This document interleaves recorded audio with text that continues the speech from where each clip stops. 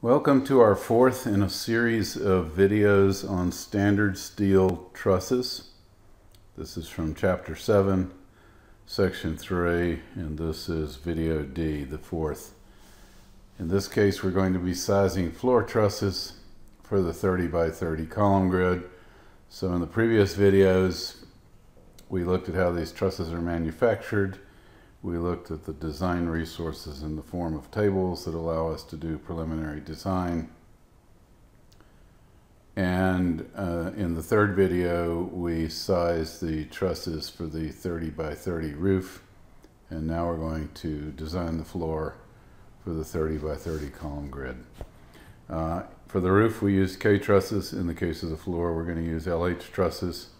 Again, we could use K trusses. We'd have to space them really closely together, and they'd be really difficult to fireproof, which is my major motive for using LH trusses. But some people use only K trusses in their design and simply use more of them in the floor. And that is, from a structural point of view, a completely valid way to do this. So again, this is the framing plan. There's a column every 30 feet on center in both directions. We have perimeter girders, interior girders, and joists supporting the floor, and the joists are spaced 5 inches on center, so each joist supports a swash of floor that's 5 inches wide, and each perimeter girder is basically at its vertices going to support half of a joist. So this joist right here delivers half of its load there and half of its load there. So the joist on a perimeter girder are going to be loaded at each of the joints by half whatever the total gravity load is, or total factored load that's associated with that joist. So we talked about before the fact that if we do a floor that's 2-inch corrugation and we make it 6 inches thick and we make it out of lightweight concrete, and then we add some estimated weight for hanging ductwork off of it and hanging a ceiling, and we run all these numbers, we came up with a dead load as an imposed load of 49 pounds per square foot of concrete, 1.62 pounds per square foot for the steel, 1 pound for the ductwork, 1 pound for the ceiling, and all that adds up to 53 pounds per square foot as the total dead load. So if we multiply the 5 feet times 53 pounds per square foot, we end up with 265 pounds per linear foot along those elements, and this is the same number that we used when we sized beams. We also are going to use 100 pounds per square foot for the live load times 5 feet, which is 500 pounds per foot. And we could add all those together, but in fact, we're not going to do that because we're in the LRFD method. So we'll just go straight to this spreadsheet in order to understand how we're going to do it. So we're going to flip over here. I'm going to pull up the active spreadsheet. Here we're talking about the design of floor truss joists and truss girders. Again, we have as an input 30 feet for the length of the joist, 30 feet for the length of the girder. Again, I remind you, this is an active spreadsheet, so you can put whatever number in there you want to, and all the numbers downstream of there get adjusted accordingly, because they're all, when appropriately needed, referenced back to these key numbers. So we're going to talk first about the design of the joist, and for the floor joist we're going to use the LH series trusses. The joist spacing is 5 feet, P dead is 53 pounds per square foot, P live is 100 pounds per square foot. When we create the factored load, it's 1.2 W dead plus 1.6 W live, which is what we call W total factored. And this number right here, we can go look at the formula, and we see it's 1.2 times B9, so that's W dead, plus 1.6 times B11, which is W live. And again, I remind you, we did W dead, and then we put W live down here. And then in between, we put the factored load, which is not the normal sequence with which you would calculate things, or at least not the normal sequence with which you would present it. But we put it in this sequence to help facilitate reading the tables for the LH series. So again, W is, I can look at this formula and we see it's B6, which is the 5-foot width, times B7, which is the area distributed live load. So W is equal to PS, or in other words, that cell times that one. And likewise, for the live load, W live is going to equal PS, again, P live times S. So S is 5, which is cell B6, and then P live is cell B8.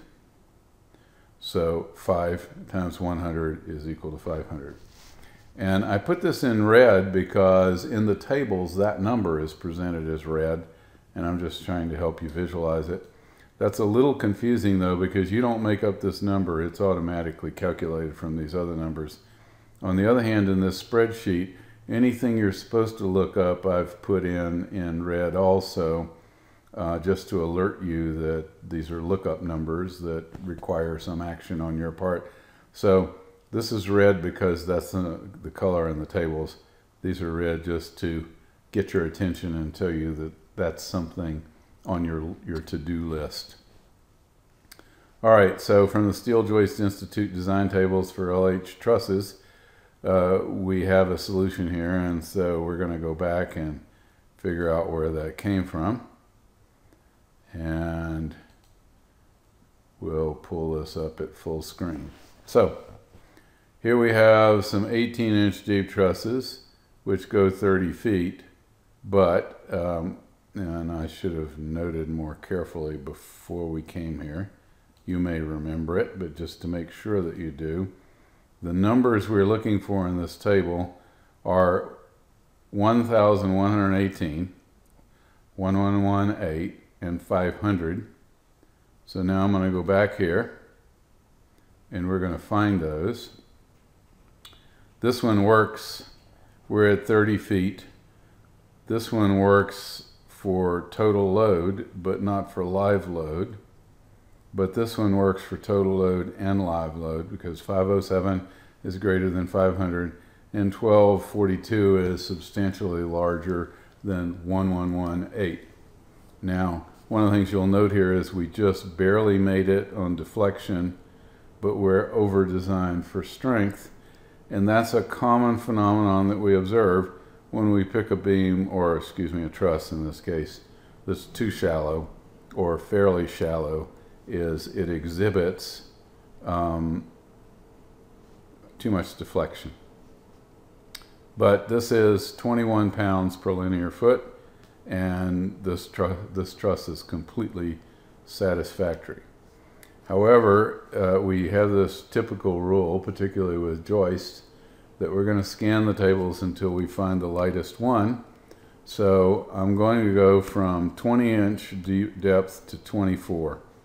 So when I do that, by the way, you'll notice I no longer have 30 feet listed across here. So then I have to fall back on this portion of the plot that says, okay, this is a fairly deep truss. It's not moment limited, so the depth is not the crucial issue. The crucial issue is how much load is tending to fail the web members. In other words, it's a shear failure kind of process. So the number we're looking for, we need to go back and find that number. And that number is right here. W total factored is 33,540. So let's say that's roughly 33,600, because we know we're going to have to factor in the weight of the truss anyway. So we're going to come back here and we're going to say 33,600.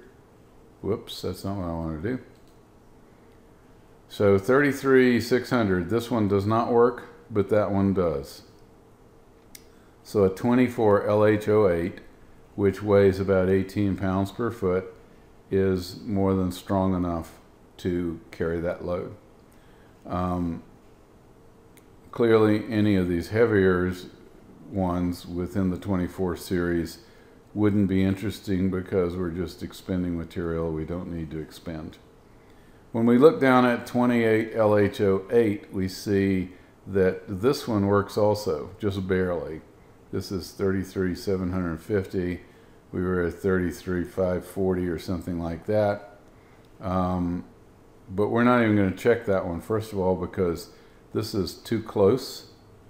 But second of all, we don't need to go to a 28-inch deep truss because this one works fine. They both have the same weight. This one has a greater shear capacity, so we're going to go with that one as the lightest truss that will work.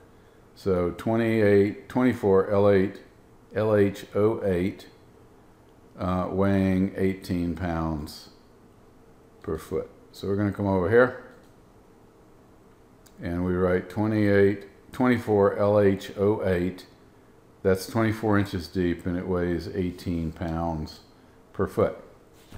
Now, there's some numbers run here just for drill. This number is the length of the joist, which is cell A3, times 12. 12, we'll convert that from feet to inches, and then we divide by C18, which is this cell right here, which is the depth. And we could have done this in our head because it's a 30-foot long truss, and 24 inches deep means it's 2 feet deep. So the ratio is 15, and that's within our guidelines, but tending towards the deep end. And that's the situation with girders, is because they're heavily loaded, the shear forces are fairly high. That means the web members tend to be inherently more towards the fat end or less vulnerable to buckling, and as a consequence we can make them longer as a way to make the truss deeper and to give our cord members better lever arm. So this is a nice deep truss, and it's going to be a very efficient truss, and it only weighs 18 pounds per foot. Now the joist self weight is going to equal this number divided by 5, and actually B6 is the spacing, and the better way I should write this, which I did before when we did roof trusses, is the following. I'm going to say every foot of joist weighs that much, so I'm going to put that cell on the top, and I'm going to say if we're going to do the area distributed weight that's associated with that in order to make some estimate of how many pounds per square foot of building we need, we're going to divide by the spacing times 1 foot, because there's a 1 foot dimension of floor associated with that 1 linear foot of joist, and there's a 5 foot width associated with the width of the swash of floor that 1 foot is supporting. So we've taken this 18, we divided by 5 square feet, and we get 3.6 pounds per square foot of floor. This number is larger than what we got for the roof, which shouldn't surprise us because we have much larger loads here. Instead of 20 pounds of dead and 20 pounds of live, we have 53 pounds a square foot of dead and 100 pounds per square foot of live. So this number is higher, although if you took the ratio of this number to these loads, you would get a lower number, or if you took the ratio of this to that, you discover that these floor joists are more efficient because the loads are higher, the members are inherently fatter, the members are inherently less vulnerable to buckling, which means that the members will be more efficient in carrying load if you can get them away from the buckling realm. Okay, so here's what we have to do next. We had this factored load associated with what we know, which was the dead imposed in W live, it came out to be 1118. We now need to add, and I guess I need to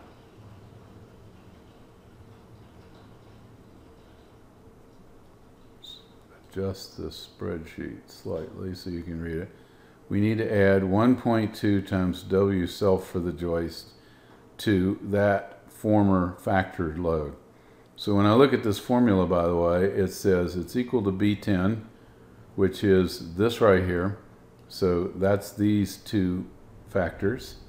And then we're adding in 1.2 times E18, which is this number. And so our 1118 has now gone up to 1140, which is the total load per linear foot associated with the joist, including the factored self-weight of the joist, the factored dead weight of the decking and or the imposed dead, and the factored load per linear foot associated with the live load. Now, we're going to multiply that number times the length of the joist to come up with this total number. So it's this number times A3, which is the length of the joist. This gives us the total factored load, capital W, associated with the entire joist and all the loads on the joist. So W factored is one way of looking at it, is it's this cell times the length, and this is the formula written out here for what's in that cell. This right here, when I click on it, this is what Excel understands. Right up here in the formula bar. Whoops. I didn't mean to do that. Okay. But this is just a graphics program called MathType, which allows me to express this in a way that's more visually apparent to you. All right, so now I want to design the girders, and we got this number of 34,188 pounds of total factored force associated with the joist. We're going to divide that number by 1,000 to get it into kips, and that will be the weight on an interior joist vertex. And the reason is that an interior girder takes half of the joist on one side and half of the joist on the other. So effectively, every vertex of the girder has a full joist and all its associated factored load on it. And then we're going to take half that much on each of the vertices of the perimeter girder. And so these formulas are written out here also. So now we're ready to go design our girders. And we're going to take that number and repeat it right here, and that number and repeat it right there. And those are the total factored force that we have to design for. So when we go into the into the girder tables, we're going to discover that the bracketing forces on the vertices for the LRFD portion of the table are 18 and 16.5, and that they have a weight from the tables, the self-weight of the girder of 47 pounds per foot and 42. So let's go look at that.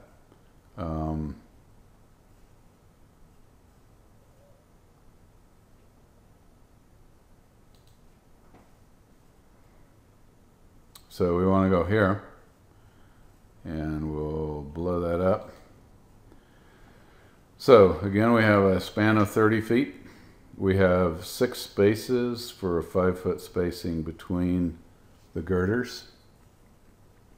And again, we're given an option of 24, 28, 32, or 36 inch deep girders.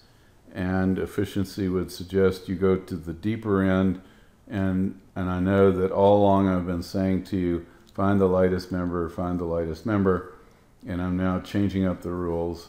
And the reason I am is that my experience economically is that if we can keep these things shallower, we're going to be able to either have higher ceilings for better daylighting or a lower overall height for the building, which improves the economy of the building, and we may have both.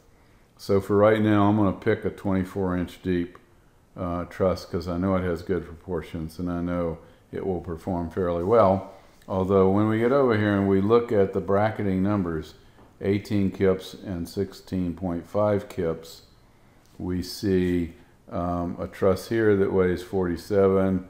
We could get down to 33. So the nice thing about your spreadsheet is you have lots of options about how to play with it, and you can run these numbers and start finding out how that affects the number of pounds per square foot of building, and that can in fact then be turned into cost estimates for the building. But for right now, I'm going to pluck out the 42 and 47 as the bracketing weights that are associated with these loads, which are the loads that bracket what we're doing here. And those loads are 18 kips and 16.5. So I'm going to go back to our spreadsheet here, and we put 18 and 16.5 and 47 and 42. And by the way, again, the formula that allows us to arrive at this 44, which is the design weight or self weight of the girder that would be associated with this much load, which is the design load, we're ending up with a 44 pound per linear foot girder. In the interpolation, we can see it makes sense. This is 42, that's 47. This is closer to that than it is to that. This is closer to that than it is to that. But this interpolation formula is written out in the spreadsheet down below, and it's implemented in this cell. So this is the Excel version of that formula, and this is the more visual version. So we got a 44 pound per linear foot. And I'm going to remove that. Well, let's just see. That says that. I want to make sure that formula is actually right, because it's not, because I wrote that formula in and then changed the spreadsheet so the cells it's referencing are no longer active. So we got rid of that. Okay, so now we want to design this girder. We have 34.19 kips per vertex for this interior girder, and we're going to go look for the bracketing, and this says 37.5 and 30, and the weights that we're bracketing are 178. So we're going to come here, zoom in, and 37.5 and 30 are the bracketing forces. The bracketing weights are 178. So now we can go back and look at our spreadsheet. We have 178, we have 37.5 and 30, and this number is in fact between those two numbers, and when we work it out we have a truss that weighs 90.3 pounds per foot. So again, we have summarizing information about the dimensions and material consumed in all of this. Our girder depth, in every case, we picked 24 inches. And by the way, we picked 24 for our joist also. What's interesting is the joist has an end-bearing assembly of 5 inches. And so what that means is that the decking actually sits 5 inches up above the girder, or another way of thinking of it is the top of the girder is 5 inches below the top of the joist. So what controls the depth of this overall structural sandwich is the depth of the girder plus the 5-inch end-bearing assembly. So we have 29 inches for the overall depth of the assembly, which is driven by the depth of the girders. And the tables don't offer us a girder any shallower than that. We could ask for one, and we could get one. It would be heavier, but there's a limit beyond which they wouldn't fabricate it because it becomes too efficient or too illogical. Okay, so again, the proportions are L over D. The span L is 30 feet. The depth is 2 feet, 24 inches. So we have a 15:1 ratio of length to depth, which again is a pretty efficient proportion for a truss. These numbers, 90.3 gets copied down here, 44 gets copied down there. This 44 we divide by half the length of a joist, and if we wanted to go through this all again, we could divide by the area that's associated with that. Let me just see something here, by the way. Okay, so basically we could say every linear foot weighs this much. So that's E56. We come down to that cell and it's E56. Every linear foot of girder has a self-weight of 44 pounds. On the other hand, every linear foot of girder is associated with an area of floor, which is 1 foot, corresponding to the dimension along the girder, and its dimension in the other direction is halfway across to the next girder. In other words, this would be 15 feet times 1 feet, or 15 square feet, and when you divide that into 44, we get 2.93. Likewise, we have a similar formula for this one, except we take the full width of the joist. So it would be a formula that looks like this. And again, I'm throwing in this 1. It doesn't actually change anything. I'm just trying to express in a way that's most understandable what the computation is that we're performing. So when we add this as the weight per square foot associated with interior girders, that's the weight per square foot associated with perimeter girders, and this is the weight per square foot associated with the joist.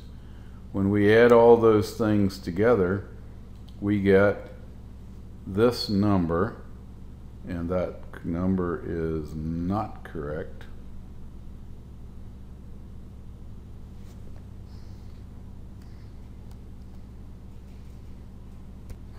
I'm sorry, it is correct.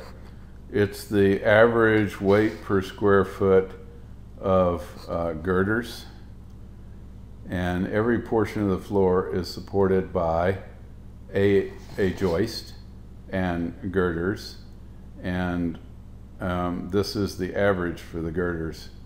And so when we run it all together, we add that number to the number up above, which is this number right here, and I think I'll make that bold also.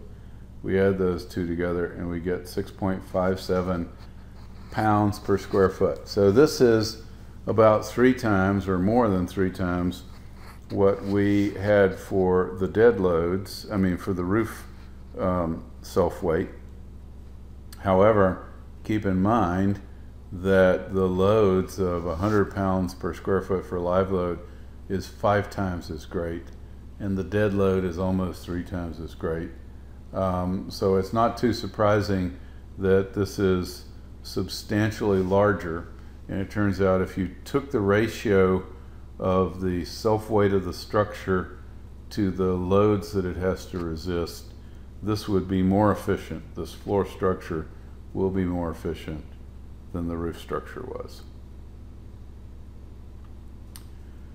One other thing I will mention is in the previous video, we were kind of worried about whether we could extrapolate and determine the weight of the perimeter girders, and you'll notice I didn't make too much of a fuss over that. And the reason is that in the end, the perimeter girders are going to be larger than whatever we're sizing here. This is kind of what they have to be to handle the gravity loads, but the perimeter girders are also going to support a substantial burden in the weight of the walls, and depending upon the construction of the walls, that might be a fairly modest amount of material, or it may be a substantial amount of material. But whatever this number is, keep in mind that these perimeter girders are probably going to be heavier than that, because they're also going to serve additional roles from a structural point of view. So that ends our fourth video in this series on standard steel trusses, and it's the second dealing with the sizing of the spanning members for the 30 by 30 column grid. The first one was for roof trusses, and this one is for floor trusses. So we've sized LH trusses, perimeter girder trusses, interior girder trusses, and found the total amount of weight associated with that spanning system.